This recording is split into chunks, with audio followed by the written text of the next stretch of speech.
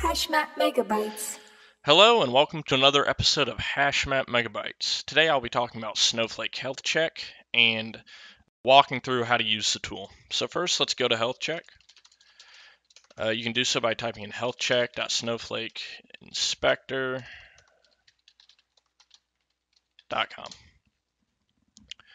And as you can see, Healthcheck is a secure tool and it's also open source. You can visit our GitHub repo right here and you can look at the Healthcheck code if you'd like.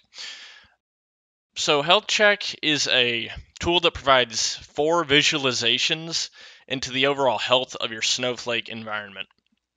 And the data is pulled from the views in the account usage schema. Now, the account usage schema holds views that display object metadata and usage metrics for your Snowflake account. So let's use the tool here. So first, click on New Report. You can copy this SQL query here, and you'll need to do so to use the tool. Okay, it's copied, and then open a new worksheet in your Snowflake account, and then paste that query in the worksheet, and then click Run. This will take up to a little less than a minute, so I'll talk about each individual chart.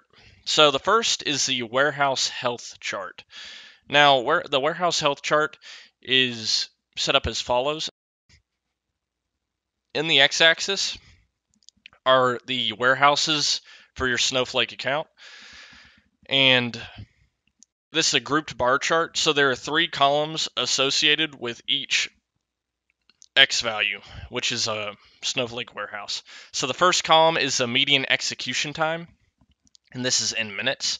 So this provides information on the amount that each individual warehouse in your Snowflake account is being used over the last 30 days.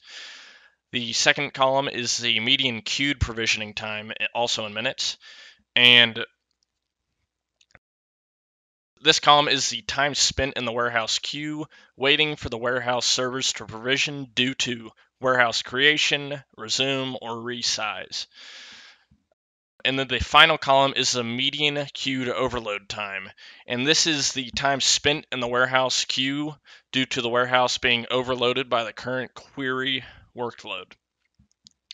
So just a quick example here. So as you can see, the data profiling internship warehouse here has 0.005 median execution time minutes in the last 30 days and 0.002 median queued provisioning time minutes in the last 30 days. So this chart basically gives you information on each individual warehouse in your Snowflake account and how much it's being used, whether it's being overloaded, and how much the queued provisioning time is occurring. So let's go into the second chart here, which is daily compute credit usage by warehouse over the last 30 days. And this chart provides the amount of credits that each individual warehouse is using over a timeline. It's a stacked line chart. And you can actually isolate a specific warehouse here by double-clicking on that trace. So right here, I double-clicked on RTE warehouse. And as you can see here, this provides the amount of credits that this warehouse is using over the last 30 days. So on October 7th, it used 0.514 credits. And then you can double click again on that same trace to bring all the traces, all the warehouse traces back. And you can get a pretty in-depth look on where your credits are being used per warehouse. So in the next tab, we have the database tab over here, and 2 more charts are provided here. The first is the daily gigabyte usage by database over the last 30 days. Once again, this is a stacked line chart, and you can isolate an individual trace here. So let's isolate TestDB because that looks like a pretty large gigabyte usage over the last 30 days here. And this is a red flag here, so we actually do need to check that out. So as you can see, here is your gigabyte usage on the y-axis, and on the x-axis is the date. So you can kind of get an idea of the gigabyte usage by database over the last 30 days. And the final table is the active storage usage by table in gigabytes. So the way this chart is set up is it's a stacked bar chart where each X value is a Snowflake database.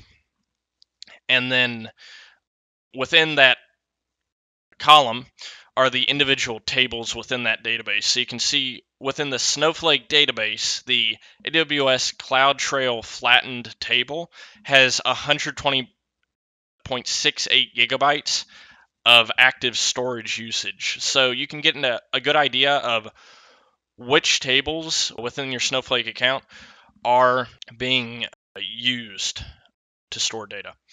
So the query should have run by now. Yeah, it did. So it took 36.95 seconds to run the query. So after the query runs, you're going to want to click on this button here and export it as a CSV. You can do so by clicking that right there. And then go back to Healthcheck. You can pull up new report again and click, and it says download your query results as a CSV and upload here. So we did that. So let's browse our local files here, and these are the results from the query I just ran. So let's click on open, and then you can click on visualize. And as you can see, the charts all updated, and the time updated as well. So this goes up to December 9th, and I'm recording this on the 10th. So it provides an updated view over the last 30 days of all 4 charts.